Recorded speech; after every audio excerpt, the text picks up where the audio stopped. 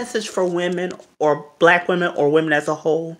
Let me tell you something. If you're someone, you know, 20-ish, 30-ish, 40-ish, 50-ish, and so on, if you're plus size, if you're thin, short, and tall, it's okay. The only thing I just say, black women, use your attitude for a fetish place, or use your attitude and strength for bullies and protecting yourself. Don't sit here and put all that mouth on for somebody to die out for you that you don't know like that or do know like that. Because black females, unless these older women are helping y'all, don't take too much of their advice if they're one of these bullies and bossy and mean older women, whether they're your mom, grandmom, or aunts or sisters. Be careful of the females you be around if you want to have a healthy relationship. Now, I'm not trying to say things are perfect, but take time of who you're around and be careful who you're around. Because also black women that do got that attitude, y'all days of having all that that attitude and thinking nobody can't check you, that's getting tired. Even me as a male, I know before someone give me that look, I know to be quiet. But I just want to say, black women, it's nothing wrong with using your strength, but using it in the right way. And also, black women, if you're plus size or thick or heavy, somebody can love you for that. If you're in between size, somebody can love y'all for y'all size. If you're skinny or tall with it, somebody can love y'all. You be around somebody that can accept you for you. Don't worry about what a man's preference is, what a type is. We live in a world where, look at this. Look at this that's in my room. See this? You got tall and thin, short and thick, and medium size. There's someone out there for all sizes of people.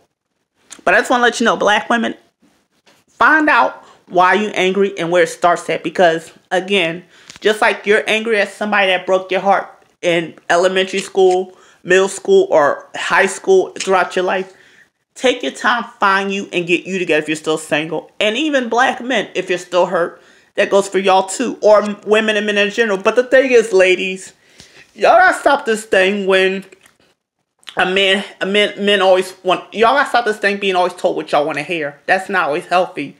This is how men manipulate y'all. This is how men play games with y'all. And this is how men can take stuff and keep going. Because y'all ladies, y'all days of being spoiled and being told what y'all want to hear and do what y'all want, that's changing. What I'm saying is, ladies, stop living up to these feminist standards where they think it's okay for you to bash a man, embarrass a man, and make a man feel bad. And also, ladies, stop always having it both ways where it's okay for you to make more money.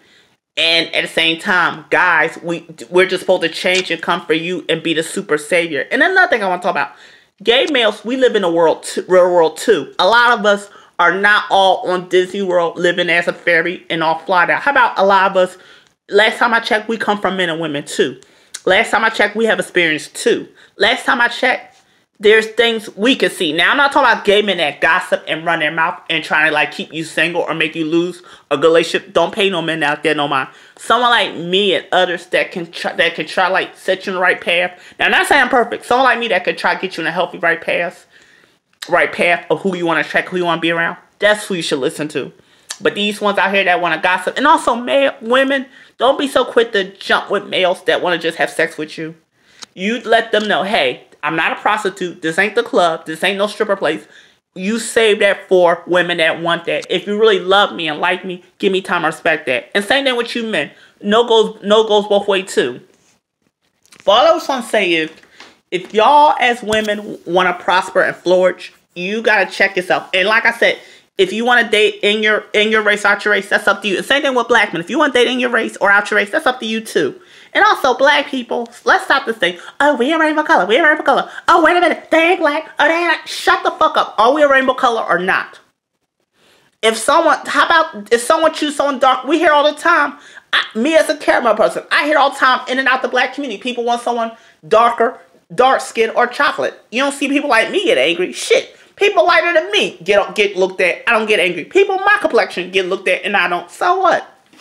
But I just want to say to black females, if you want to find a man, you worry about the man you want to find and worry about the man you want to attract and take your time. Don't worry about what other men should be doing and don't worry about what other women should be doing. You worry about if you even have kids, can they have a good future and a safe future?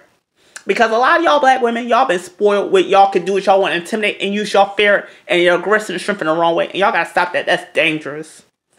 I'm saying this out of love. Because like I said, and you also black women, it's funny how y'all can sit here and look at negative and make channels and videos on that on how to get somebody down. But y'all can't make videos on how to self-improve, how to save missing kids, and how people that are actually being abused.